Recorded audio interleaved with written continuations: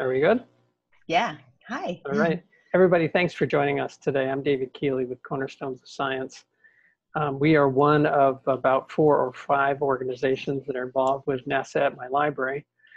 It is it's a 5-year project. We're in year 3. Other organizations that are involved, the lead organization is the Space Science Institute out in Colorado with the National Center for Interactive Learning. EDC is the project evaluator, and NASA naturally is really interested to know whether we're having the intended impact that we hope to be having through NASA Library. We have the Pacific Science Center is also a partner in this. COSLA, the chief officers of the state library agencies, is also very involved. And you can see here on this slide that we have a number of state library agencies that are involved, all these acronyms across the bottom. There are 18 of them. And we also have 75 public libraries in 49 states. So we're well into the project. We're delighted that you could join us today. Vivian and Heather are going to really help us understand how it is you can bring space science experts into your public libraries. And with that, I turn it back to Vivian. All right. Would you like me to go ahead and start talking about the NASA Night Sky Network? Sure. Is that all right? I think that's our next slide here. Let's see how that works. No, that would have been too easy. 2 shakes. All right. So welcome, everybody. I am so excited to partner with the libraries across the country. My name is Vivian. I met many of you a minute ago. I'm with the NASA Night Sky Network at the Astronomical Society of the Pacific here in San Francisco.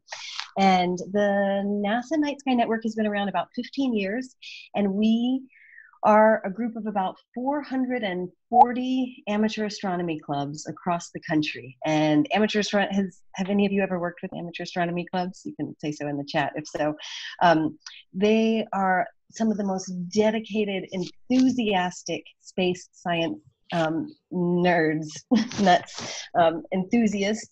I use nerds in a kind way, being one myself, and we are thrilled to share the night sky, the day sky, and space science, specifically NASA space science, with the general public.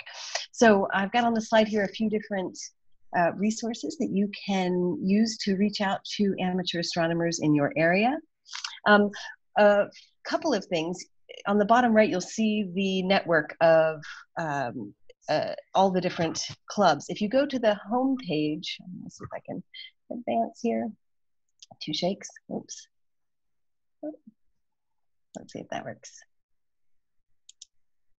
There you go. If you go to the home page, you can see on the right-hand side, you can put in your zip code and your current location and find the closest amateur astronomy club to you. They are all over the country, as you saw on the map.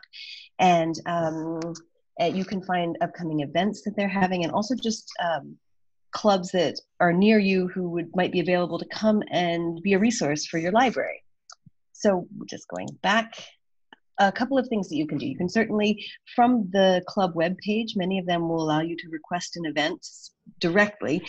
It's great to go and check out one of their local events to see what kind of things are going on, to see what they're already offering.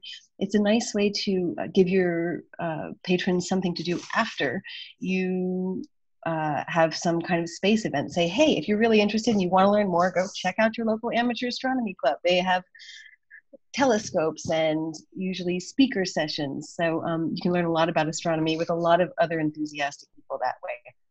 The Night Sky Network, though, is more than just a depot for amateur astronomers. We also have a lot of outreach resources. So from that front page, you can find many, dozens and dozens of informal astronomy activities. A lot of those are great for use in libraries. So if you search for libraries, you'll find quite a few different activities designed specifically for use in libraries, including connecting them with books and how to partner well with your amateur astronomy club if you're a library, some things to consider. There's also a night sky planner. So if you're looking for this year for things you'd like to do space related, you can look up things that are happening this month. You can look up things that are happening this year. You can see what the sky will be like in your area when there's going to be the next full moon, for example, things like that. The night sky planner gives you all sorts of great resources for finding out what's up in the night sky. There's also, on the 15th of every month, we publish a one-page article called Night Sky Notes that is just telling about what are some great things to see in the night sky in the next month and how NASA science is related to those things. So there we go. So you're welcome to the little bit.ly right below that, bit.ly/night sky notes is the way to get there. You can see the most recent one that just went up last week. And one other thing on here, I was going to show you. In the middle here are lots of handouts. You can find handouts if there's a moon observing night, or if there's a meteor shower coming up. You can find handouts that are very easy just to pass out to your audience that allow them to know more information about what's going on in the night sky. So there are a lot of different resources. I would say that the amateur astronomers are some of the best. They love to bring their telescopes out. They're often keen to have an Ask an Astronomer evening, or set up a small presentation, or do some outreach activities. The Night Sky Network provides the amateur clubs with activities and demonstrations that they can do with the general public. And so that's an easy way for them to connect and do some activities that have been tested all over the country and are easy for the public to understand. So that is probably, I think, all I have for the amateurs. Heather and I have put together a document that we'll be sending out afterwards that have tips for partnering with amateur astronomers and solar system ambassadors. So with that, I think I'll stop sharing and see, Heather, if you want to go after me, I'm going to take a look at the chat, which I couldn't see while I was on here. But I love that so many amateur astronomy clubs are working with libraries already. That's great. One thing I didn't mention is that there are also many library telescope programs, and there's information on that. If you look up library telescope program, you could find plenty of information where you can have a library and a telescope to check out in your library. I definitely recommend that if at all possible. So I'll stop there and hand it over to Heather. Are you on? Yes. Can you hear me? Great. Yeah, great. And do you want to share your screen? I will do. Thanks for that, Vivian. That's awesome as always. Let's see. I guess I'm going to share desktop 1, huh? Let's see. All right. Can you see my screen? Looking good. All right. So I work with the Solar System Ambassador Program, which is very similar to the Night Sky Network, and my name's Heather Doyle. I also have another person, Kay Ferrari, who's been working on the program for about 20 years now, since its inception. So she's also a big part of the Solar System Ambassador Program. But we have about 1,000 volunteers nationwide, and they are individuals who are basically NASA in your neighborhood. So they get science briefings directly from NASA scientists and engineers on a monthly basis, usually 2 to 3 a month, with the latest in NASA science, as well as we do, obviously, like with the Apollo 50th, they're getting briefings about that and looking back as well as looking forward. So these folks were hand chosen. They went through a very rigorous application process to become a solar system ambassador. We call their references and everything. And then they're continuously trained on NASA science. And then they're tasked to run 4 events a year. So that's part of what their requirements are for volunteering. So an event could be with a library, obviously, and they already do partner with a lot of libraries, but also with schools, with troops, with clubs. So there's about, I think in the last 20 years, I just looked this up, there have been over 43,000 events by ambassadors, reaching over 8.2 million people directly. So they're well-versed, well-trained, and ready to help you with all of your events. So I wanted to kind of share with you a couple of things, a couple of ways to get to find your local ambassador, and then some of the resources that they have once you find them. So we have our website, which actually I'll warn you, we're going to get an upgrade this year. But if you go to solarsystem.nasa.gov/SSA. It will take you to our Solar System Ambassador website where you can watch this video of an ambassador so you can kind of get a gist of what they do. And then if you want to find an ambassador near you, or if you want to find an event near you, which you probably wouldn't, but it's just another resource the general public can use to find events that ambassadors are running. And if you have an event at the library, you could advertise it there. But mostly you'll be clicking on the directory.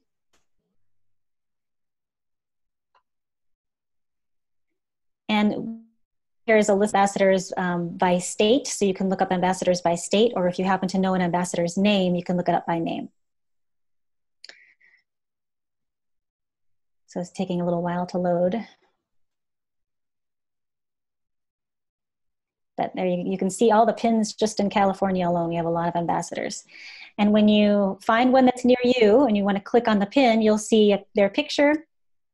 And then when you click on their picture, you see a little bio. So you can learn about where did they go to school, what was their degree in, and you can look at some of the previous events that they've either hosted or been a part of. So you can get a good gist of what this person is like. I can see their address and phone number. You won't be able to see that, but I'm logged in as an admin. So you'll be able to contact them through a form that you'll see there that says email this ambassador. So you'll click on that and you'll be able to send an email, and then you can correspond directly and exchange phone numbers and stuff like that if you want to, but we just don't put their information out there for everybody to find, of course. So once you contact that ambassador, as Vivian mentioned, there are some tips that we put together for you so that you can have a really successful event. So things that you need to coordinate with the ambassador, like telling them what type of audience you have. Is it kids? Is it adults? Is there a specific theme that you'd like?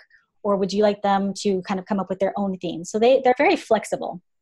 And one of the other resources that they do have is we created a flyer for them. So this image over here, this PDF, is actually, the front is just a general explanation of what the Solar System Ambassador Program is, but then the back is the what, who, what, when, where, what, why type of where the event is happening. So they have resources like this to be able to easily advertise the event.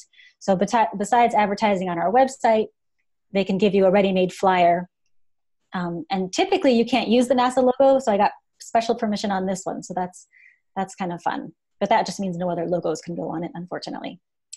So with the ambassadors, you can do just a one-off event, or you can plan a series. You just have to work out with them exactly what they can do as far as time commitment. But they are always really excited when you reach out to them, because as I mentioned, they have 4 events to do a year. So when you reach out to them, it helps them accomplish those. It gives them one less thing to worry about.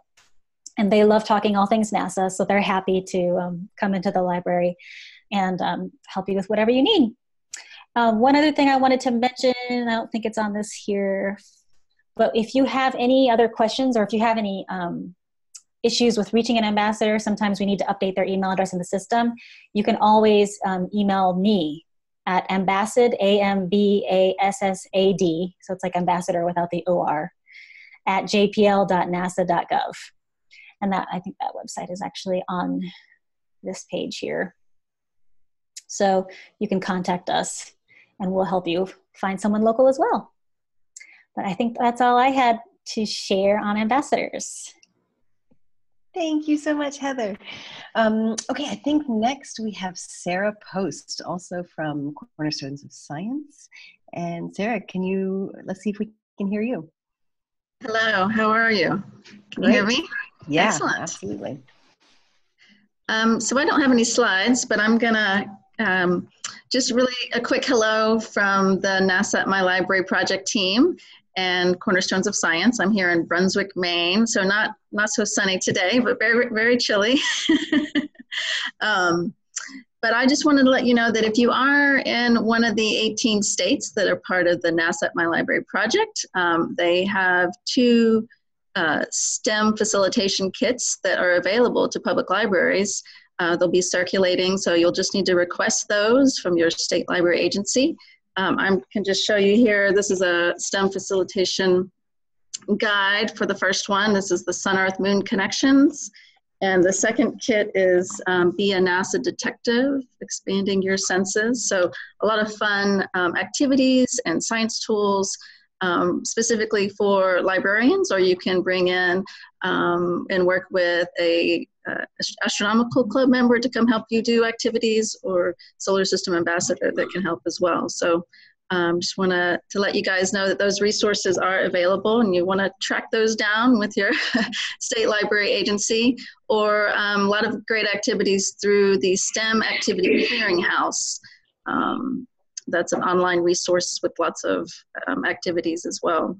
And I'm going to put in the chat 2 links to the introductory videos of those 2 state kits for you guys to kind of watch a little bit about what's exactly in those kits. So I hope that you will track those down with your state library agencies. And if you're not one of the 18, then again, there's so many resources out there. You're going to have fun finding them on the STEM Activity Clearinghouse, or working with the Night Sky Network and the Solar System Ambassadors. So, and also one more thing, Cornerstones of Science, we do a library telescope program, so you can maybe check us out online as well for your library telescope. Thank you. Oh, excellent. That was me that wasn't muted. I was trying to mute everybody. Hi, everybody. Thank you so much, Sarah. And I think we have one more presenter, Kathy Lancaster. Kathy, can you introduce yourself? Sure. I'm Kathy Lancaster with the Library of Michigan. I'm Youth Services Coordinator here for our statewide library services department. And we are one of the original 4 in the cohort of NASA MyLibrary for state libraries.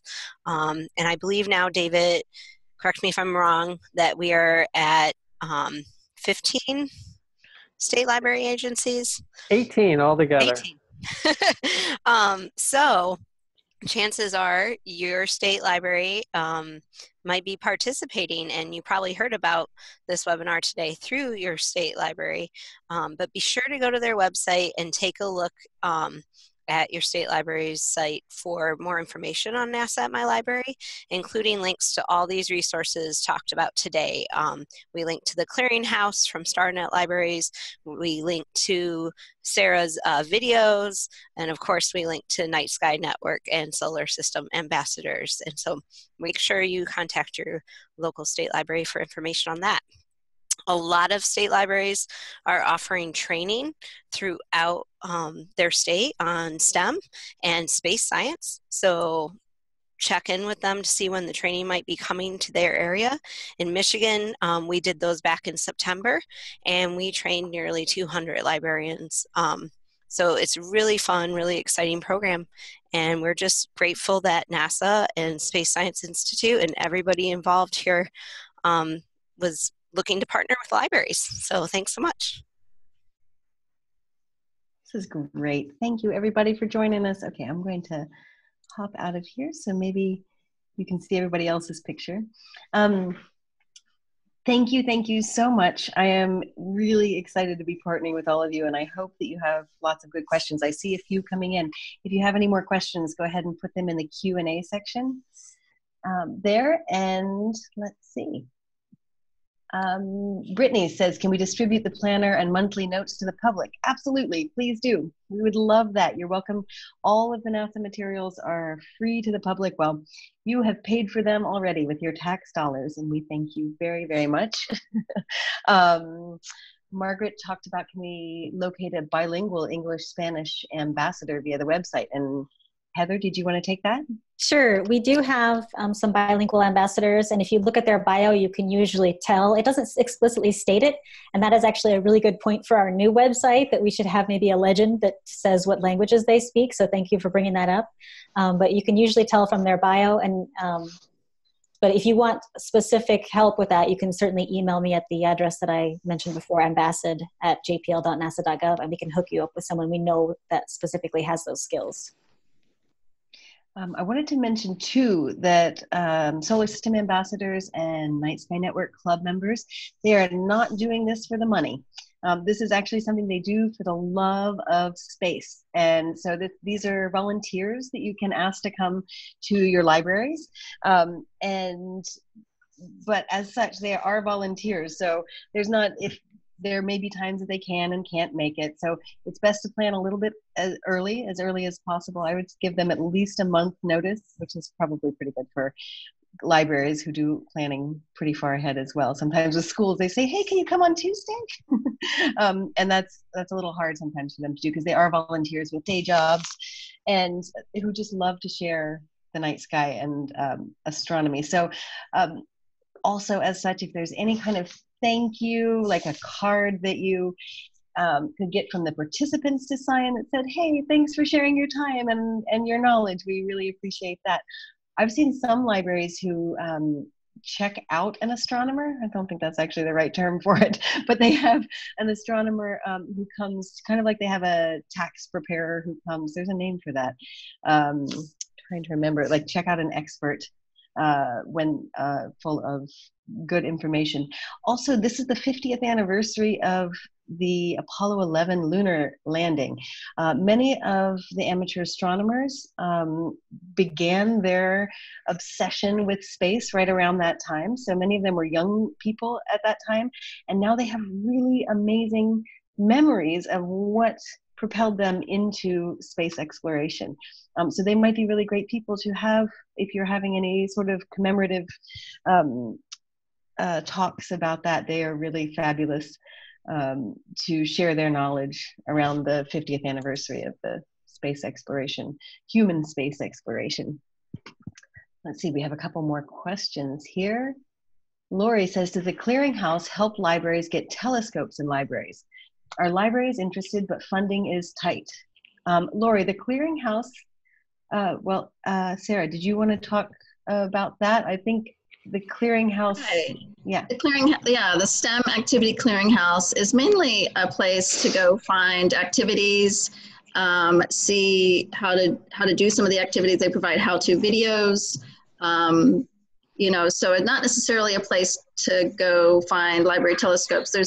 There's actually a number of library telescope programs throughout the U.S. And some of them are, local astronomy clubs who are either donating or mainly selling at cost, a modified telescope. So you can have a telescope in your library that either stays in your library for programming, or you could even circulate them out to patrons like you do a book.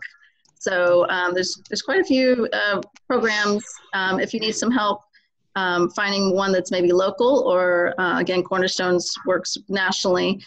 So you can contact me if you want to find out more information about that. But there's a number of great clubs. For instance, Aldridge Astronomical Society in Massachusetts has a huge program. The St. Louis Astronomical Society. I could kind of go on and on, but there are some really amazing ones that are localized. The New Hampshire Astronomical Society. So. You can contact me, or again, contact your local club to see if they have anything going on like that. And let me jump in here on the question of funding. So your state library might be doing grants through the Institute of Museum and Library Services. So check with your LSTA grants coordinator at your state library. And I will mention that the fund scope that goes in the via NASA detective, I believe that was what, Sarah, was that's around $90, I believe. It's not that expensive. It's pretty inexpensive, and we like that one. It's a small telescope, but it's a good starter one to just kind of, it's not huge, so right. kind of feel okay, especially if you're new at it. And then a typical library telescope that a lot of the libraries are using is what we call a 4.5 inch.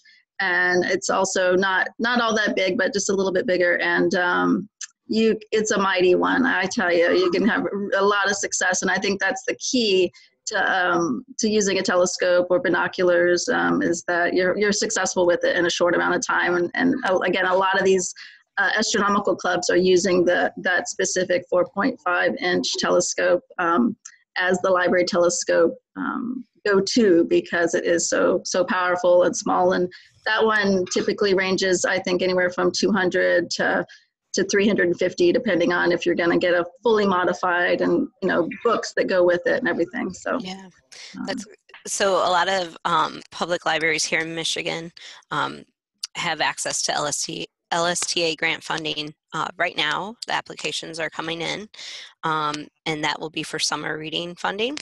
And this NASA MyLibrary program has been great because they gave us access to the notebooks that come in the kits. And quite a number of public libraries in Michigan have told me they're looking at funding their own kits that they will keep in their library to do outreach with, thanks to the LSTA dollars. So, you know, definitely take a look at what your state library has to offer to support you in this.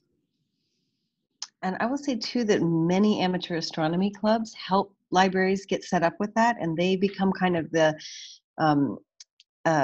person in charge of the telescope. I know I have 2 telescopes in Berkeley that are my telescopes that I work with, that I keep up to date, and I make sure they're aligned and things like that. So, you know, do some kind of quarterly maintenance on them. I put a link in the chat that's for librarytelescope.org. There was a question about, is there a preferred telescope to use? That's not something that we can really comment on. It's not, there are clubs that use different kinds of telescopes, but that place that I sent you, librarytelescopes.org, they do have some recommendations there. And there are some modifications you'll want to make it as unbreakable as possible. So I recommend partnering with your local astronomy club on that, because they are experts in this and can help you with the eyepieces you might want, or locking everything down so that nothing gets fiddly to be broken with. Yeah, there were a lot of other questions. A couple here for Heather. Great. Heather, does the ambassador's site list the requirements to become a volunteer ambassador?